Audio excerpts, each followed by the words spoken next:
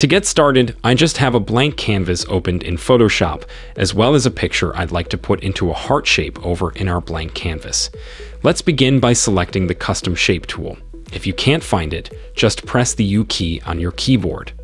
Now up here, make sure the fill color is set to black. Then click the Shape drop-down box and select the heart shape. Drag to draw the heart on your canvas, and I'm just going to move mine a little bit to center it. Next, let's open the tab with the picture you'd like to put in the heart. Make sure your layer with the picture selected and use the Move tool to drag it over to the tab with your blank canvas. Then drop the picture onto the canvas. Before you continue, make sure the picture layer is right above your heart shape layer. Now right-click the picture layer and select Create Clipping Mask. Okay, this worked, but your picture probably isn't exactly where you want it in the heart. To fix this, I'm going to start by selecting my picture layer and using the Ctrl-T keyboard shortcut to apply Free Transform to the picture, and I'll just drag these handles to resize my picture. Now just press Enter to confirm the change.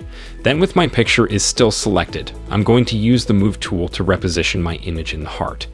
Alright, and that's all there is to putting an image into a heart shape in Photoshop. Thanks for watching, and see you next time. If this video helpful to learn quickly, hit the like button, and also don't forget to subscribe to our channel and hit the bell icon. Then you won't miss any upcoming tutorials.